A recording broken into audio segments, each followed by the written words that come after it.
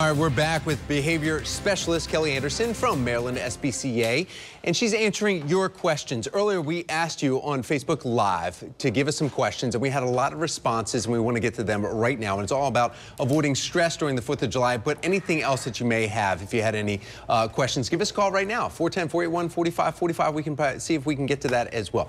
Let's go to our Facebook page on our smart board.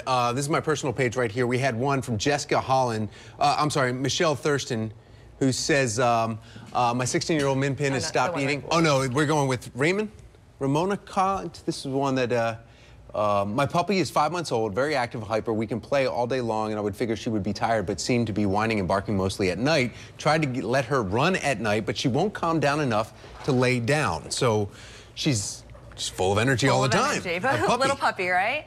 My suggestion would be to try to do some things that are going to help to stimulate her mind as well as physical stimulation.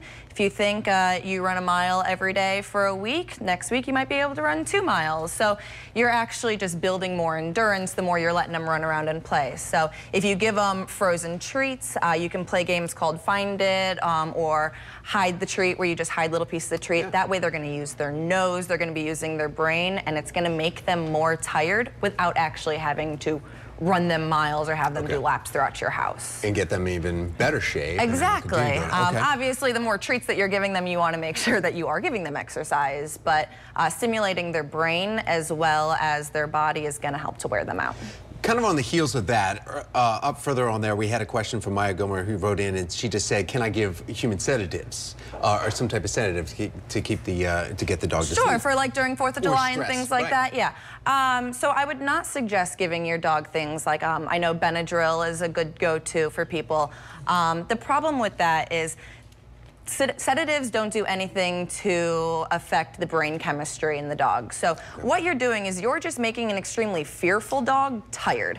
So imagine being scared of spiders and being in a pit of spiders and then someone gives you a tranquilizer. So now you're just falling asleep terrified. Nothing's changing that anxiety level.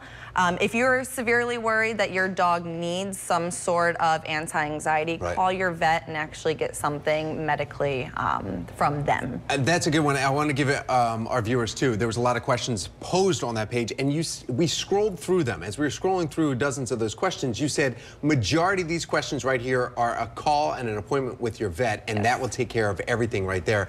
And that was one thing that I wanted to make sure that we pointed out to everyone there. Getting shots for cats, though, is there a good place for people to go? I mean, I'm saying Maryland SPCA? Yeah, so we have our wellness center. It's on Falls Road. You can make an appointment there to get shots and things like that. We are pretty reasonably priced. Obviously, if you have a vet that you do trust, it's really easy. Just call up. Vets are like doctors. You can get a bunch of different prices for the same thing. So if you know, finances are an issue, don't stop at the first one that you call around. But yeah, a lot of these things are definitely just call your vet and knock that out first. There you go. Kelly Anderson with Maryland SPCA and Hennessy, thank you so much for coming in. Thank you. Hopefully you and your pets will enjoy the 4th of July. Thank you for those questions. Coming up.